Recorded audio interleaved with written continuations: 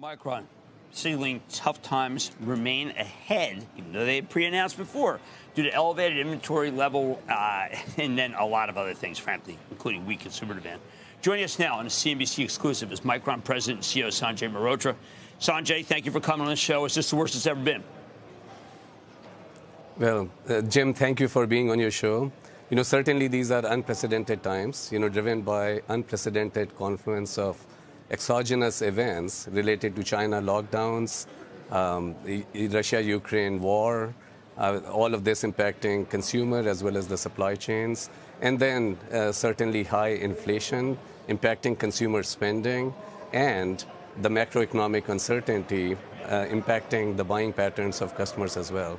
And in addition, there have been, due to the strong surge in demand during the pandemic, large amounts of inventory that have been built up across our end markets, across all our end markets at customers. And customers are now, given the macroeconomic uncertainty, going through inventory adjustments. And this is what has brought steep drop in demand for us.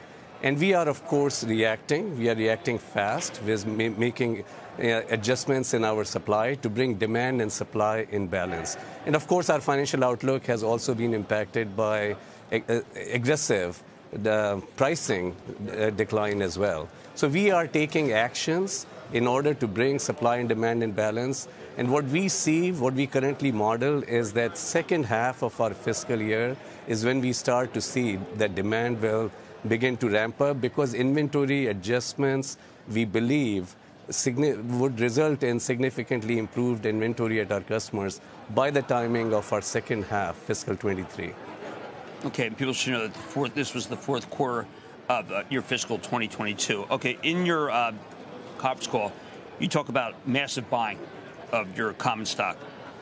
You bought 34.5 million shares for $2.43 billion in the last fiscal year. Now you have $1.5 billion perhaps negative free cash flow. Why did you buy all that stock when you now have negative free cash flow? Well, Jim, we are committed to returning our free cash flow in terms of share purchases. And if you look at our share purchases in fiscal 22, yes, we did buy at record levels $2.9 billion of share repurchases during the year. And, we are buying at levels that are below, the highs when you compare with the highs during the year. So long term, I think what you have to focus on is the long term.